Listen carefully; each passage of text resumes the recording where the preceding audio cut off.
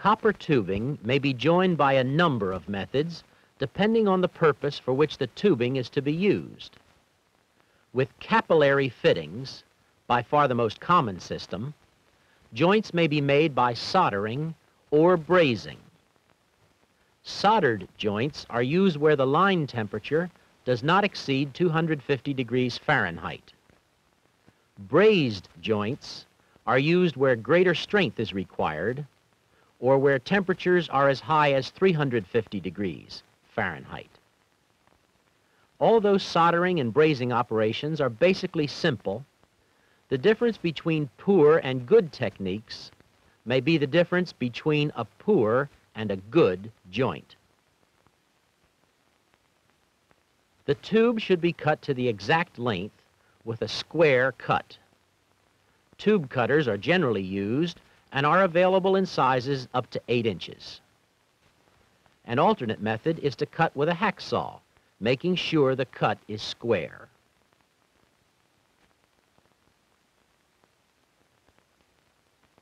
A tube cutter will leave a small burr on the end of the tube, which may be removed by a reamer. Care should be taken not to expand or flare the tube. The burr may also be removed by use of a half-round file. Remove any metal particles from inside the tube.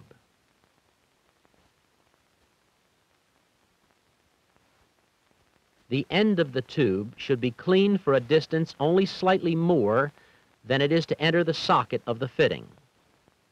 A fine grade of emery cloth or special wire brushes may be used. Rub hard enough to remove the surface film, but care should be taken not to remove any excess metal.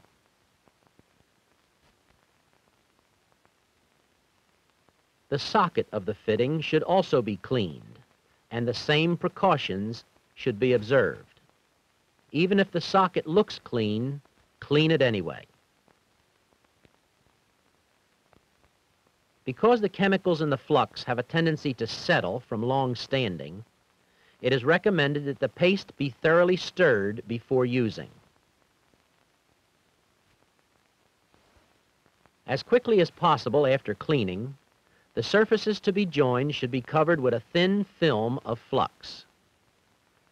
The flux can be applied with a brush or a clean rag. The use of fingers to apply the flux should be avoided, as the chemical in the flux can be very harmful if carried to the eyes. Assemble the joint by placing the fitting on the tube, making sure that the tube is hard up against the stop in the socket.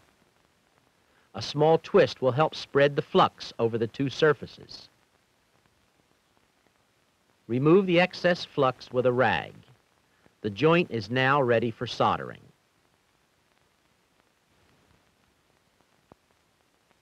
The heat may be applied by a propane gas torch, an air acetylene torch, or by induction heating. The flame should be played on the fitting and in a continuous motion so as to heat as large an area as possible. Avoid overheating, which may burn the flux and destroy its effectiveness. Overheating of a cast fitting may also cause the fitting to crack. When the metal is hot enough, the solder should melt on contact.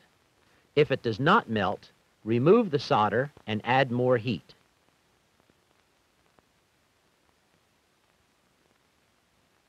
When the joint is at the correct temperature, the solder should melt on contact and be drawn into the joint by the natural forces of capillary attraction. If the joint has been properly made, a ring of solder will be observed all the way around the fitting. The solder joints can be wiped with a clean cloth while they're still hot to make them smoother and more attractive.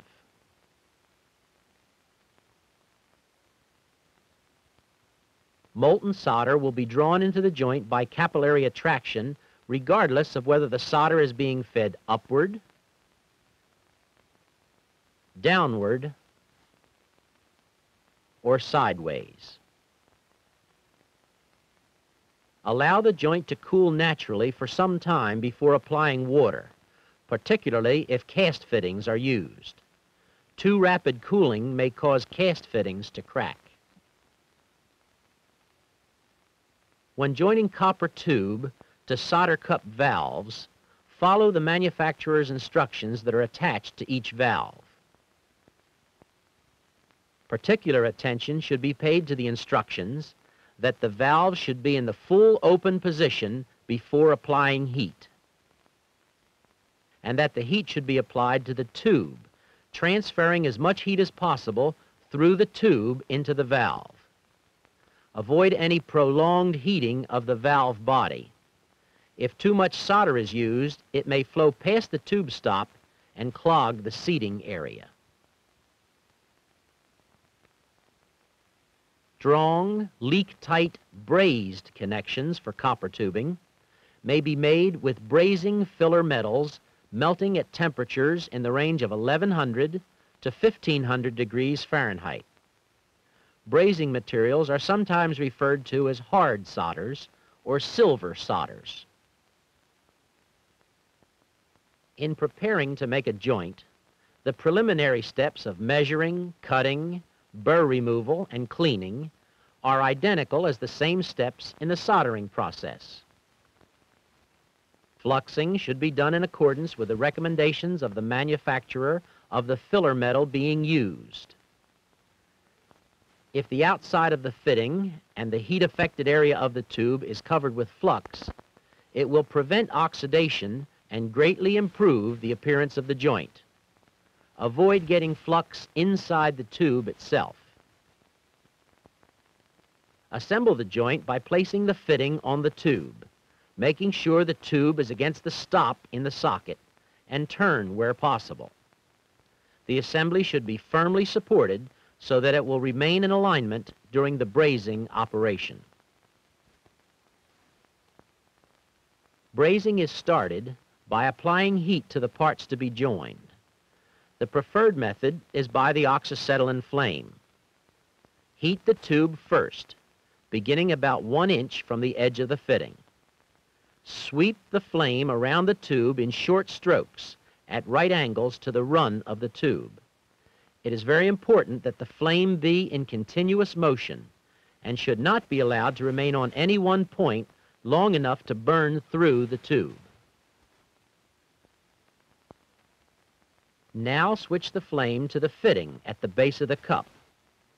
Heat uniformly, sweeping the flame from the fitting to the tube. The flux may be used as a guide as to how long to heat the joint.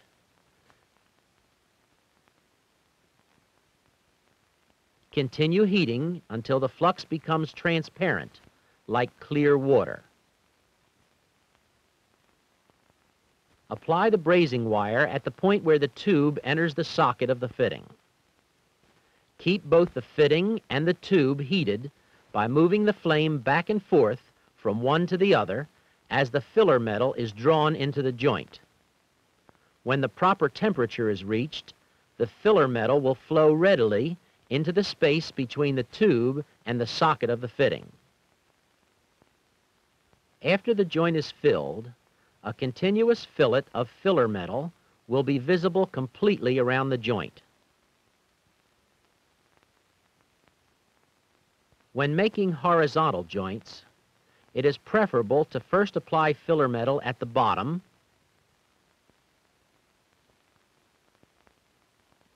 then the two sides,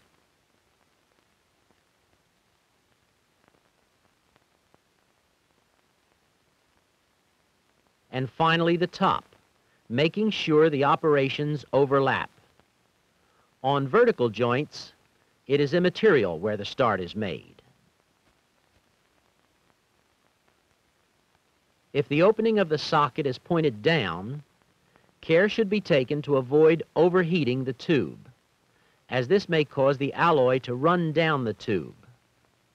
If this condition is encountered, take the heat away and allow the alloy to set. Then reheat the cup of the fitting to draw up the alloy. After the brazing alloy has set, clean off the remaining flux with a wet swab or brush.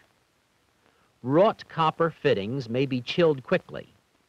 However, it is advisable to allow cast fittings to cool naturally to some extent before applying a swab. All flux should be removed before inspection and pressure testing. If the filler metal fails to flow or has a tendency to ball up, it indicates oxidation on the metal surfaces or insufficient heat on the parts to be joined.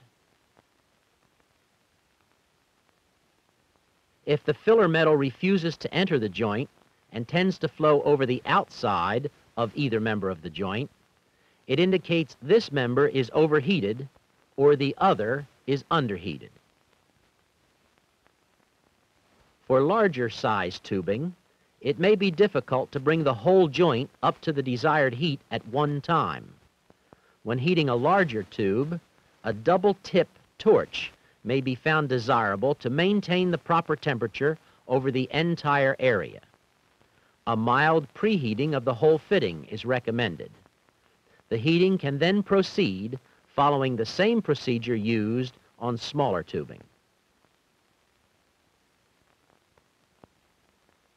If the parts to be joined are properly cleaned, properly fluxed, properly heated, and the correct filler metal is used, the finished joint should be a good one. It is worth some study and practice to be able to make good joints. These can be produced using copper tubing and fittings, the proper filler metal, and good technique.